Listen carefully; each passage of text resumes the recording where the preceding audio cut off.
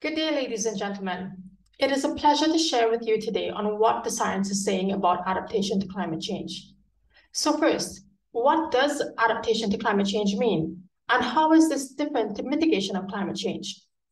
Well, according to the IPCC, adaptation to climate change refers to the process of adjustment to actual or expected climate and its effects. And this is in order to moderate harm or to exploit beneficial opportunities. So for instance, in response to increasingly scarce water, adaptation options could include rainwater harvesting or irrigation. This is quite different to mitigation, which refers to any human intervention to reduce emissions or to enhance sinks of greenhouse gases. For example, reforestation, which draws carbon from the atmosphere and stores it in trees. It is important to recognize that both adaptation and mitigation are absolutely critical if we are to find a climate resilient pathway forward. We already know that about 3.6 billion people are now living in global hotspots of high vulnerability to climate change, and that many of these are in the developing world, across small island states, Central and South America, large parts of Africa, South Asia, and the Arctic. These regions are already experiencing challenges ranging from limited access to water, sanitation, and health services to actual loss of habitability on some small islands. Many of these places also have high levels of climate-sensitive livelihoods, such as smallholder farms and fishing communities. And all of these are expected to increase in vulnerability with time. The key to addressing this vulnerability, ladies and gentlemen, is adaptation, to save lives and livelihoods, to reduce risk, and to enable other multiple benefits. But how well have we been adapting to climate change? Well, while 170 countries have included adaptation into their policies and planning, our current progress is uneven, and we are not adapting fast enough. There are, in fact, increasing gaps between adaptation actions being taken now and with what is actually needed to tackle both current and future challenges. In particular, these gaps are largest amongst lower income populations and other disadvantaged groups.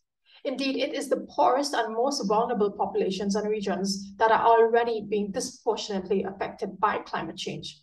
And this will continue to undermine development during the coming century. It is also important to note that there are limits to adaptation. First of all, adaptation cannot prevent all losses and damages. And even with effective adaptation, limits will be reached with higher levels of global warming.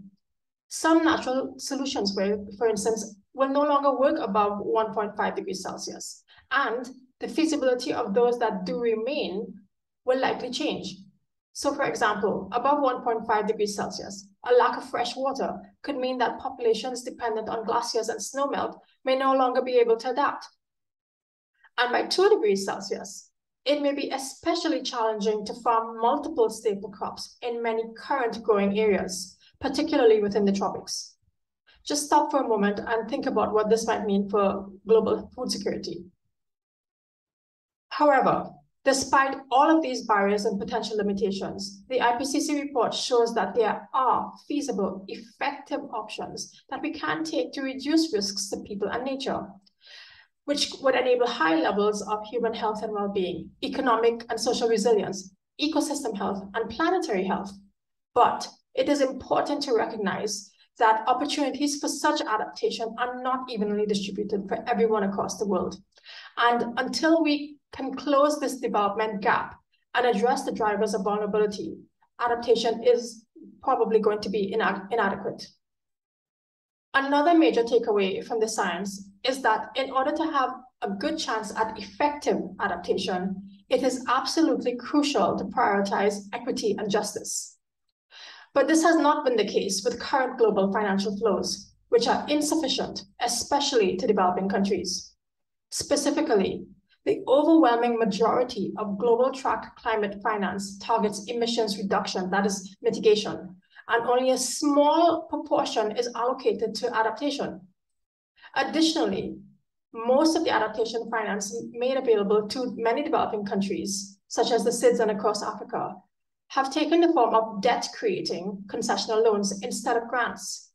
And further, despite the lobbying from developing nations for the allocation of finance and resources to address the losses and damages that are increasingly being faced by these countries, there has been no success to date.